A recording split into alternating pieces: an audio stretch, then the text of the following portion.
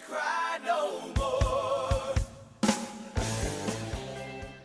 Fallout 4 is just months away, which will likely speed by faster than we realize.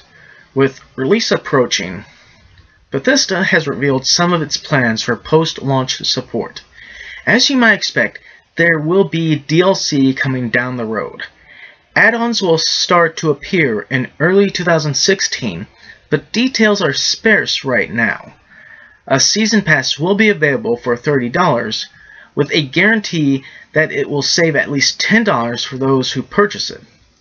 We've known that mod support is coming for PC, with circulated sections coming to Xbox One after.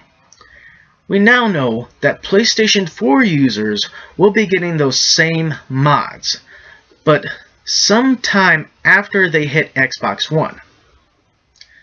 The Creation Kit won't be available on PC until early 2016, so don't expect these to start flowing to console for a number of months. Finally, Bethesda says it will be tapping the community for its own post-launch updates. The developer references its work enhancing Skyrim with mounted combat, kill cams, and legendary mode as examples of what might be coming for Fallout 4. The company says it will listen to the community to help direct its efforts. We still don't know much about Fallout 4, and that's by design. Bethesda is keeping story and gameplay out of our hands for now, in hopes that players get to discover it themselves. We'll be exploring Boston's wasteland together come November 10th on Xbox One, PlayStation 4, and PC. This game will be massive and epic. I mean, people have been waiting on this since... Jeez, how far back has it been since... Well, they've kind of been waiting on it since Fallout 3 or Fallout New Vegas came out. I mean, people were wanting a next actual numbered chapter in the Fallout franchise to come out. And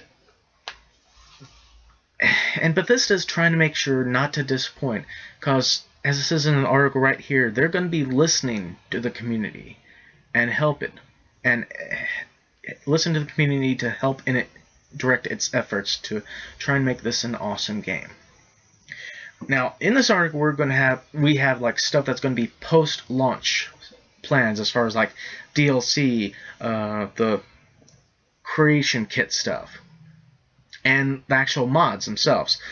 The mods are coming to PS4 now, but it's going to be coming sometime after the Xbox One gets it. Now there's stuff about the Xbox One version it's supposed to get either Fallout 3, or maybe it might be backwards compatible with Fallout 3 with the Fallout 4 game.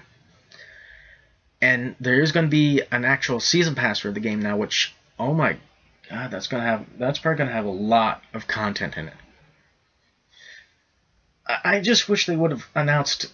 I still wish Bethesda would have announced a Skyrim HD Legendary Edition or something.